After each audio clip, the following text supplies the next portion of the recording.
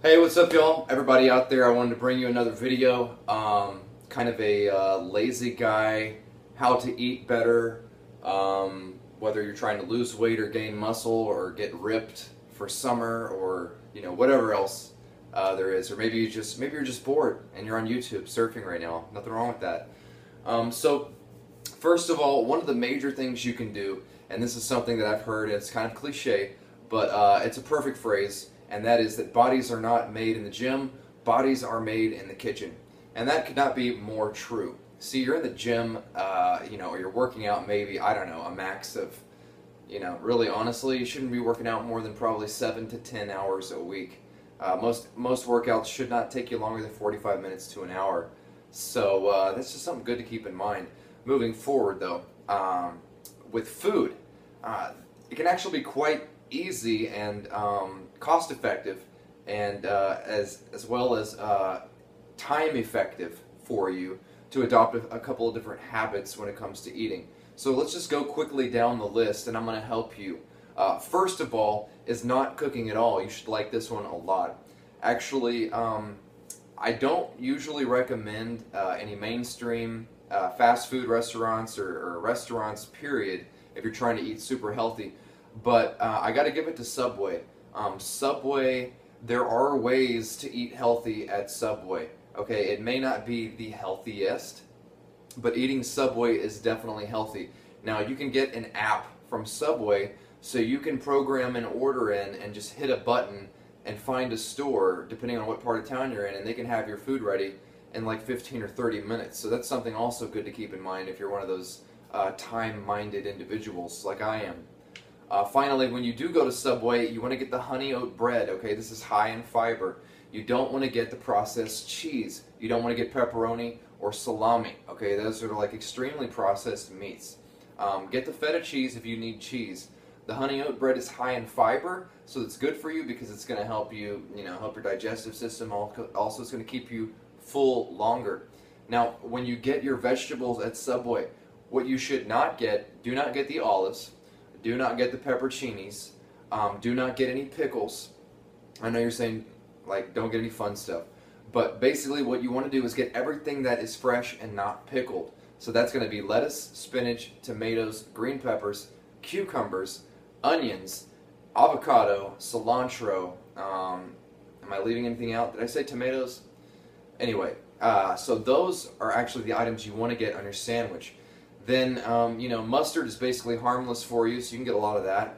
They usually have light mayonnaise, no big deal there. And then some oil and vinegar, salt and pepper, and you're good to go. If you got to eat chips, eat the Sun Chips. Sun Chips have more fiber than any other potato chip out there, and they're actually not made out of potatoes. So if you're out and about and you need a healthy solution, you can eat at Subway. You can make good things happen with Subway. Don't get a Coke, though.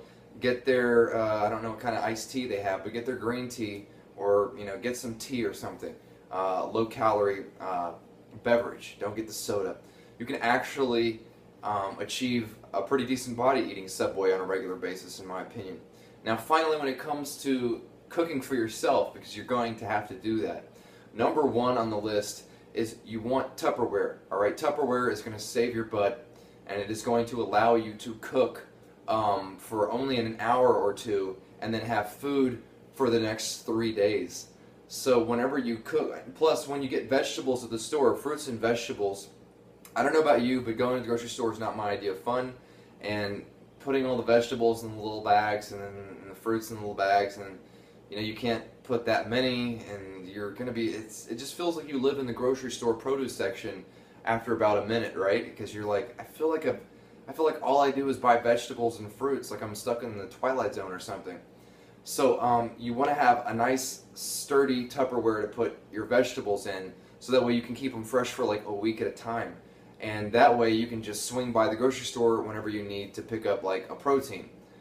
This is going to save you a lot of time. Now, also having the Tupperware again is so that you can make a giant meal and then basically store it so that you don't have to keep cooking day in and day out. Because again, I don't know about you, there's nothing I hate more than cooking. And to be honest, if I could just cut out eating completely, as if I didn't need to do it, I would just go ahead and do that. But unfortunately, I need to eat.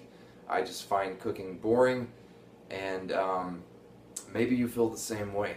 But certainly these are ways for you to get in the habit of making healthier choices. So when you buy food, definitely stay away from dairy, stay away from milk, stay away from white bread. If you buy wheat bread, make sure it's just like the most amazing bread you've ever seen, full of seeds and nuts and lots of fiber per slice.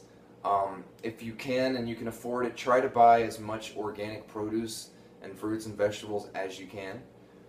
Definitely stick to kale. Kale is a good staple. And I've found that even eating salads, as long as it's got plenty of vegetables, I can throw on tons of like fairly healthy dressing, and it's not a problem for me. So definitely keep that in mind. You want to get plenty of protein, because protein is what's going to keep you full and also mentally alert. It's going to help you feel just better overall and help you for your workouts. And then finally, the big secret is fiber. Fiber is what's going to keep you full in between meals. So an easy source of fiber is apples.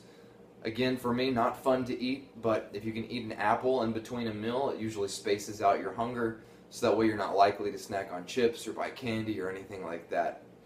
Well, this has just been a short video about things that you can do for your diet to help you lose weight or to get ripped up or whatever it is you want to do. Hopefully this has helped, and I'm just going to finish it out with a victory pose.